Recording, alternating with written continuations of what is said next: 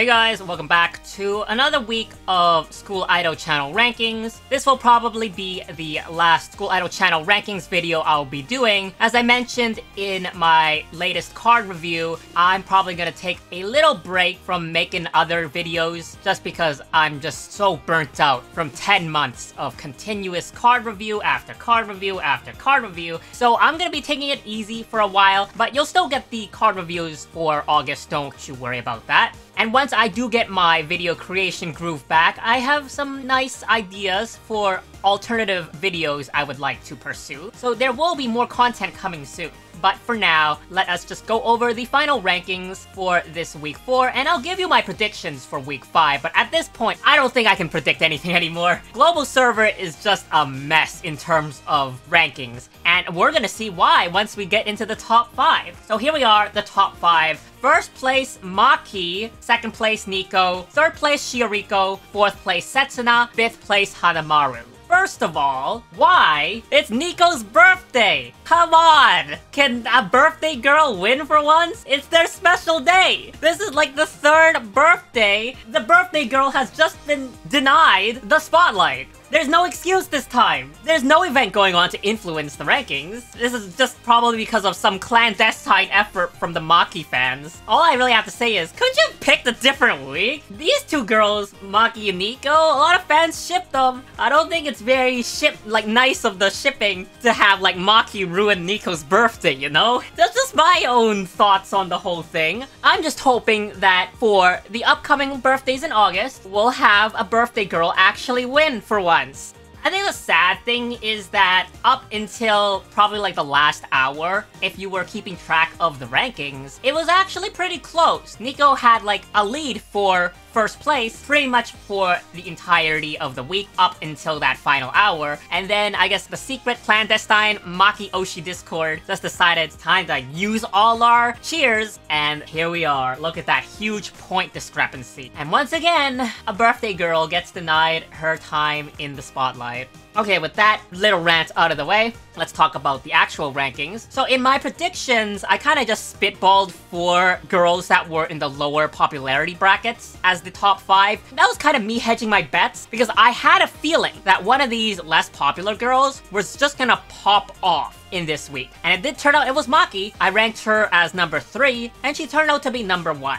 Shioriko, Setsuna, and Hanamaru are in the top 5 as well. That's not really a surprise, they're all meta girls. Things get a bit more interesting once we go down the lower rankings, so let's just go over the rest of them now. Alright, for rank 6 we have Ayumu, rank 7 Kanon, rank 8 Riko, rank 9 Yo, and rank 10 Kotori. These rankings, for the most part, are probably meta-based. Aside from Ayumu, which seems like the only outlier, she doesn't really have a strong meta card, per se. She does have a few good cards, but none of them are meta-defining. Kanon is self-explanatory. Riko is doing a lot better than I expected. In the first few weeks, Riko was underperforming, but then had that really good week due to being featured in an event.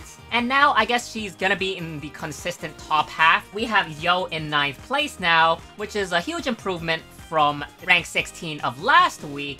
I think that Yo just isn't meta enough to reach top 5 again. That one week was just kind of the exception. But I think she is popular enough to reach a consistent top 10 now when there isn't any kind of other influence that will affect the rankings. And for Kotori, again, really just probably the most popular Muse girl as far as I know. So she'll probably be in the top 10 consistently as well. Rank 11 Umi, rank 12 Rina, rank 13 Ai, rank 14 Mari, rank 15 Ellie. Just as I expected, Umi did do better than the previous weeks. Pretty much my thesis for School Idol channel rankings goes is that if a girl is unpopular, then they will eventually climb the rankings and be very popular, at which point then they'll drop down to low popularity again because we have all the whales trying to metagame each other into picking unpopular channels just so they can have an easier chance to get those channel tickets without any competition, and as a result, it props up these girls' rankings artificially.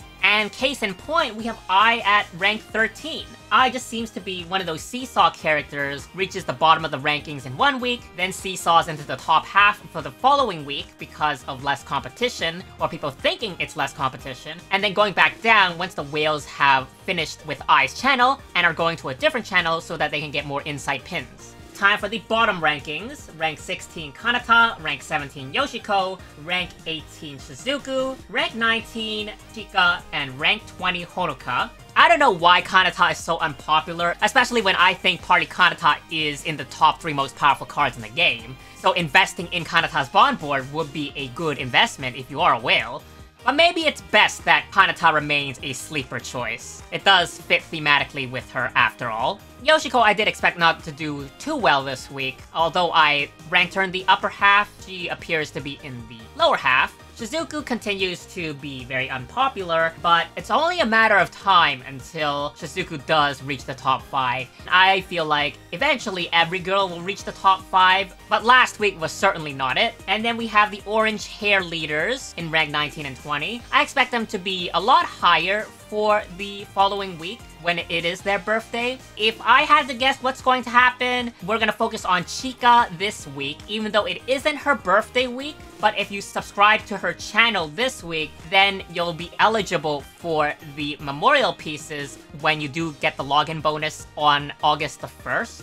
And then for the following week, you can then switch over to Honoka's channel to get the bonus pieces for her as well. Finally, we got the bottom of the bottom. Rank 21, Nozomi. Rank 22, Daya. Rank 23, Haneo. Rank 24, Kasumi. Rank 25, Karin. Rank 26, Ruby. Rank 27, Rin. And rank 28, Emma. And I'm not too surprised about these bottom rankings. They are self-explanatory for the most part. They comprise of the less popular girls from each group, or girls that just have ranked pretty high in the past. So now there's less focus on these girls now. Ruby and Rin did have high placements in previous weeks. It only makes sense that now they're pretty much at the bottom. It looks like I also got Emma's placement right, so 2 girls correct this week. That's a victory in my books. Even getting 1 girl correct in the right placement is hard enough, but getting 2? Ooh, I'm getting better at this, baby. Now it's time for my predictions for this week, and again, through the power of video editing, you'll see it instantly, even though it'll take me a while to actually do it. Alright, we are back, and this is my final week of predictions. I will not be doing this moving forward because I just want to take a huge break just to recover from the 10 months of continuous card reviews I had to pump out. And how fitting that we're going to be ending off on the original leader's birthday week. I still have hope that the birthday girl can be first for their birthday. It's Honoka, the original leader. She has to be first. There's no way she's not first.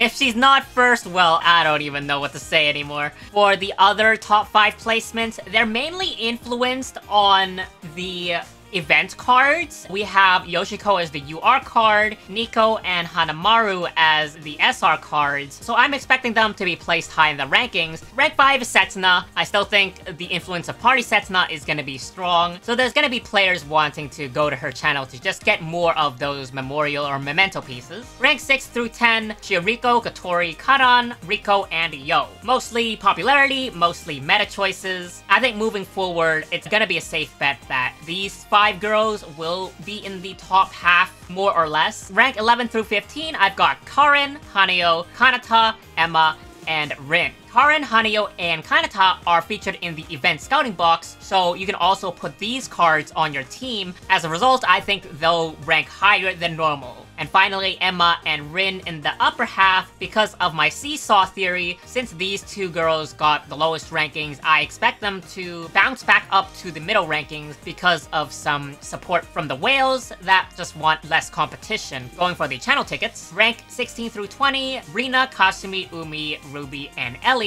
Rank 21 through 25, Ayumu, Nozomi, Shizuku, Daya, and Mari. Finally, the bottom 3, Chika, Maki, and I. Chika's birthday is next week, so there isn't really much incentive to join her channel this week.